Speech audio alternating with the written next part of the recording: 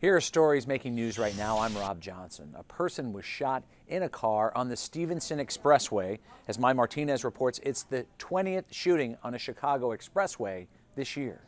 Illinois State Police are investigating the 20th expressway shooting in Chicago this year. This was the scene of the latest shooting, which happened right before noon on I-55 southbound east of Kedzie.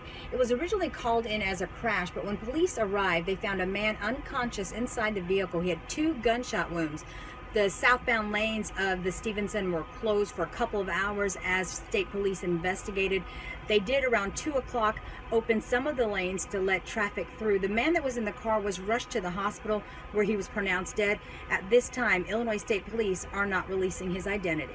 Meantime, relentless rains have prompted widespread flooding around Chicago. CBS 2's Jeremy Ross reports from near Lakeshore Drive. Jeremy Ross reporting from just off of Chicago's lakefront. In the area behind us, that is North Avenue underneath the Lakeshore Drive overpass. Just underneath, you can see pooling water there. Worker in the background there trying to relieve the area. Law enforcement blocked off traffic from going out or coming in. In the area behind us, you could also see no traffic coming in there.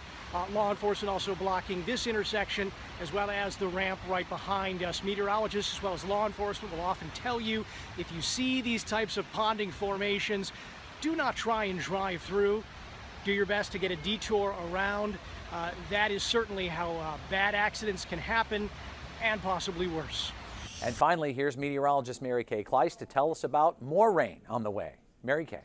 Well, heavy rain will continue to move in again tonight for us, and we do have a flash flood watch for the area until 10 a.m. on Friday morning, and then also Cook, DuPage, and Will County have an aerial flood warning until 8:45 this evening, just because 1 to 3 inches of rain already fell, and we're going to see an additional inch or 2. Temperature-wise, we have cool air in place at the lakefront at 63, 62 Waukegan, but it's a little more mild and unstable around Ottawa, where we have 75 degrees. Radar is a little concerning too from Davenport to Peoria. These thunderstorms may lift into LaSalle County this afternoon, and conditions are favorable that we could see some funnels out of these cells. So we'll have to watch that very carefully as we look at our southwest and southern suburbs. Otherwise, it's cool rain through northwest Indiana and into the city of Chicago, really slowing down the rush hour. Then overnight, we're going to see the rain increase all over again with temperatures holding in the 60s. Now for your Friday, we start wet all over again, so you may need to leave a little early in the morning, but then we're hoping for some improvements by the evening rush where this tapers to just scattered showers,